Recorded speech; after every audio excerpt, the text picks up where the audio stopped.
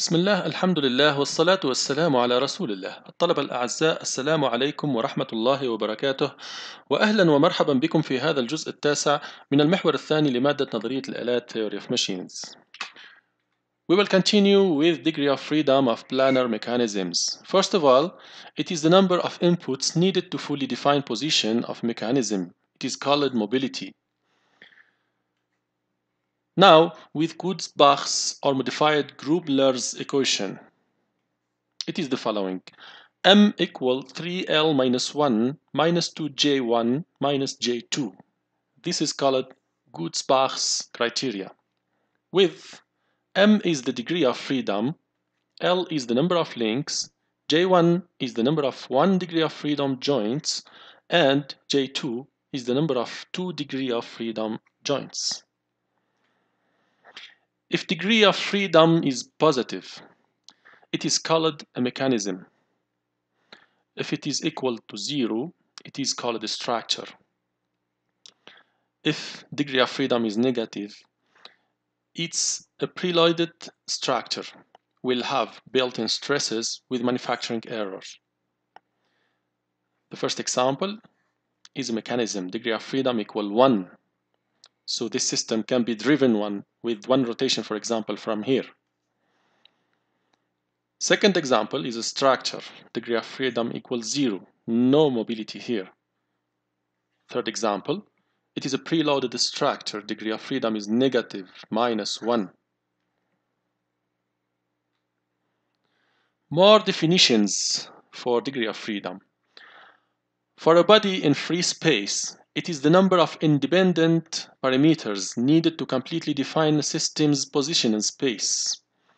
For a mechanism, it is called also mobility. It is the number of inputs needed to fully define a position of mechanism. Are they the same? No, definitely. So what is input? Let's see here. Input is a source of motion.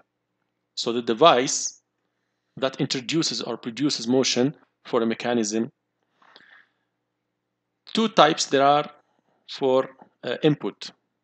Rotary input, usually provided by a motor, or linear input, usually provided by a linear actuator, as shown here in the figure. So it is simply a piston in a cylinder moved by pneumatic or hydraulic pressure. Here we have the piston. This is the piston. Here the cylinder.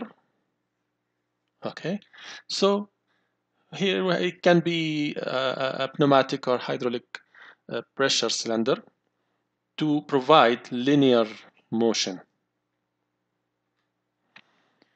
Implication of mobility M. If M equals 0, so the motion is impossible, no motion, and the mechanism forms a structure. If it is equal 1, mechanism can be driven by a single input motion. It is called constrained mechanism. So here it can be driven by rotary input or translation input.